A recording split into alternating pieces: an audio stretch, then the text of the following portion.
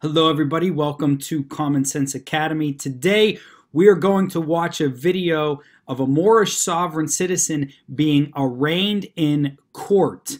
My last video that I posted was about a Moorish sovereign citizen fleeing from police, and someone in the comments posted a video of allegedly this same individual being arraigned in court. Now I looked I watched this video. It appears that it may be the same guy, okay, but it looks like this court arraignment was a couple of years ago, back in like 2017 or 2018. The video that I just posted, take a look at it, Moorish sovereign citizen flees from police. That was a recent event. It happened like a week ago. This guy was engaged in a high-speed chase and then was pulled over by the police. And he said he was Moorish and sovereign citizen, law doesn't apply to me, da-da-da-da-da. And then I found this video of the arraignment. Looks like same guy, okay, but different court procedure. And he's charged with different things. That's what really gave it away to me. So we're going to watch the video, and then I'm going to do some analysis afterwards. Feel free to stay around. You can learn something from the video, and we can have a couple of laughs. Thank you for joining me. I'm Joe Pometto, the host of the Common Sense Academy. If you like my content, a free way to support the show is to subscribe, like, comment, and share. That pumps me up with YouTube, incentivizes me to make more videos.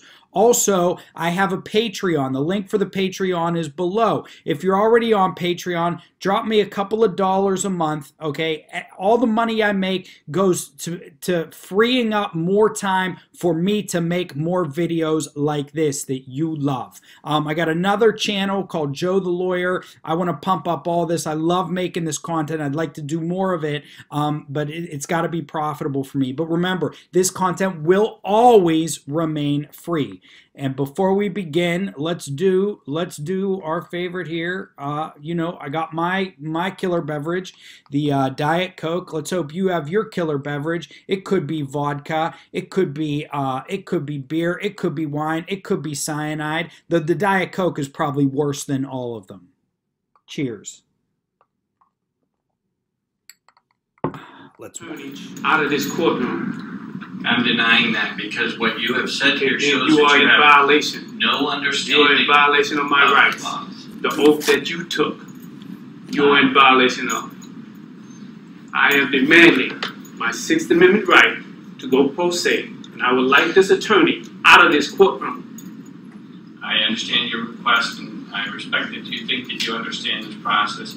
Clearly, Do by not your respect remarks, me, Your Honor. you do not understand, and I am duty-bound to make sure that you understand before I allow you to go I pro se. perfectly understand. We established that the last time I was here.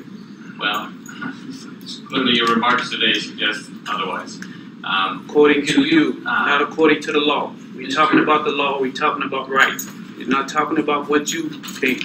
We're talking about what is right, fully mine. And that's what we're talking about here today. And that's what you're supposed to be talking about here today. Mr. Luke, you may proceed.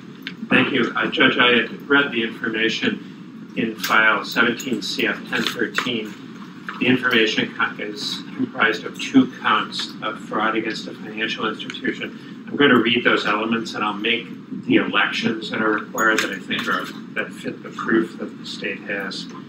Number 1. The defendant, Gregory Rael, obtained money owned by or under the custody or control of a financial institution.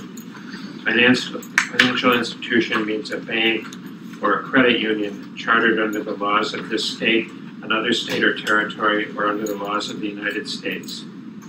Element number 2, the defendant, Gregory Rael, obtained by means of false pretenses or by use of any fraudulent scheme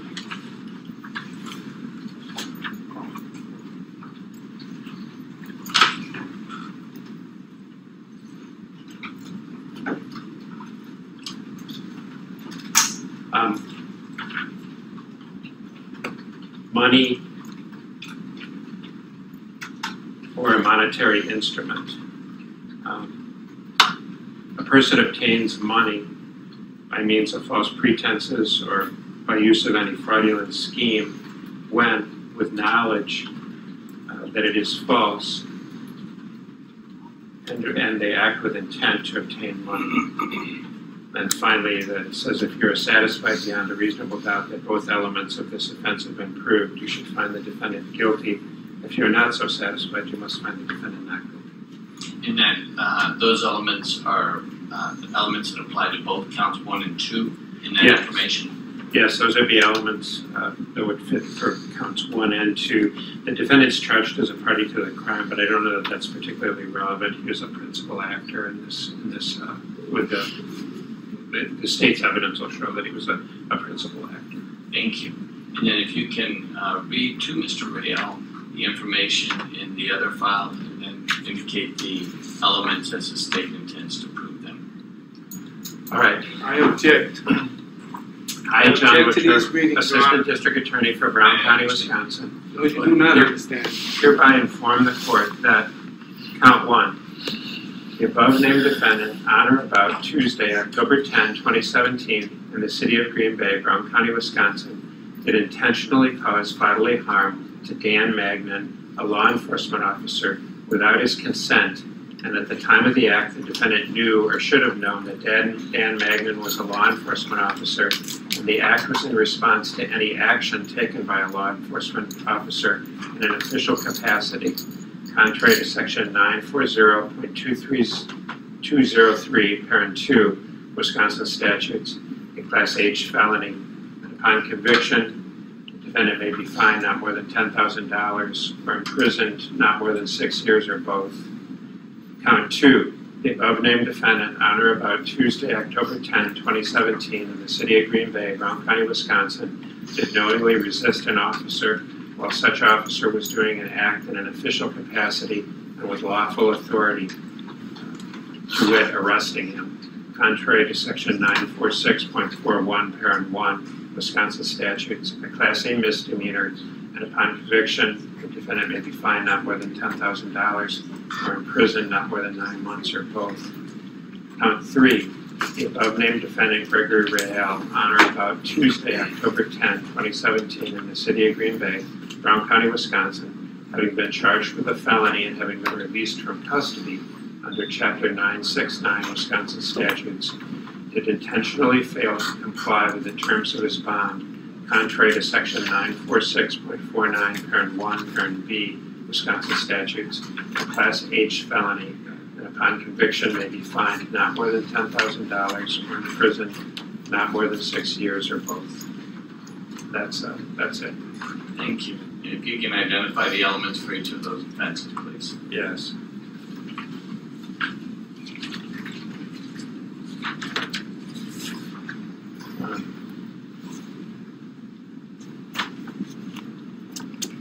Well, I'm reading directly from 1240C, which is the pattern jury instruction for battery to a law enforcement officer. Element number 1 that the state must prove: the defendant caused bodily harm to, in this case, Dan Magnan. Cause means that the defendant's conduct was a substantial factor in producing bodily harm. Bodily harm means physical pain or injury, illness, or any impairment of physical condition. Element number 2, Dan Magnan was a law enforcement officer. Record should reflect has stood quietly and appropriately during that time. He is accompanied by officers here today. Mr. Rael, have you heard the presentation that the state has made with respect to the information and to those elements? I do not consent to the reading of those charges. The state's attorney, I would love the state's attorney to prove to me that he has legal authorization to even charge me with any crime. I've heard his gibberish, as you put it, and I would like to myself add, for the record, I demand that all oral, verbal, written, signed contracts, law, etc., that I have entered into with this court, signed, spoken, be revoked, stricken from all records. I do not wish to enter any further any contracts, laws, statutes, rules, regulations, or codes orally, verbally, and or written, with or without my knowledge, doing these proceedings. Okay, there's a lot to go into with this one, ladies and gentlemen, a lot to go into. Let's start out.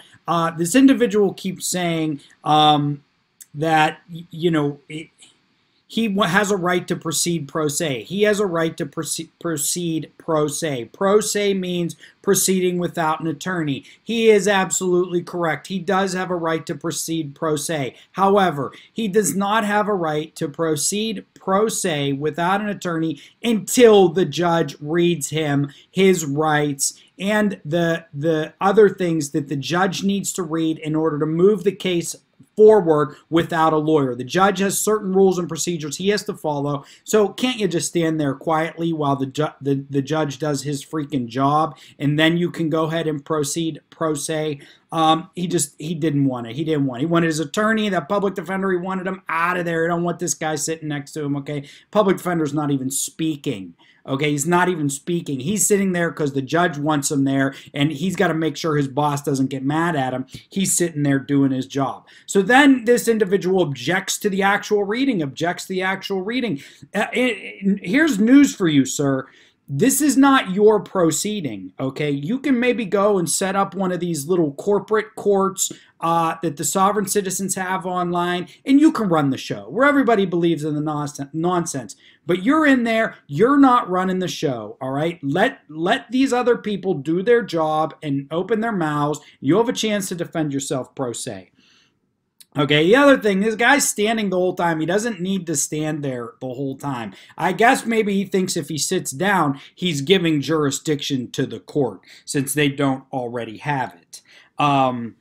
He just could not stop saying he doesn't consent. Here's the problem. You're way beyond consenting. Consenting happens when you're stopped and they want to search your vehicle. That's when you don't consent. There's nothing to consent to when you're standing there and being arraigned.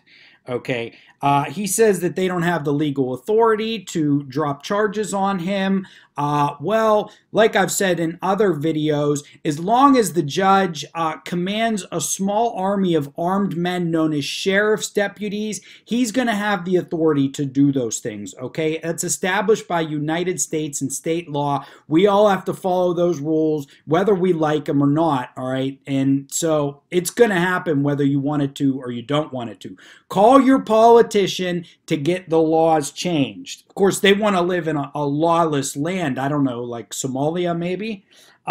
He tells the court that they're just talking gibberish, da-da-da-da-da. I enjoyed his little speech at the end where he said all contracts were revoked. Guess what, sir? You haven't made a single contract, okay? The only contract you're going to make during that time is if you enter into a plea agreement, and that's a contract that either party can revoke up and until the case is resolved and you put in a plea.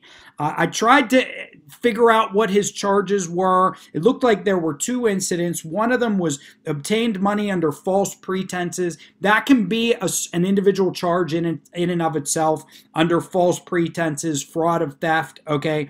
And then, so there was like one or two fraud theft type charges.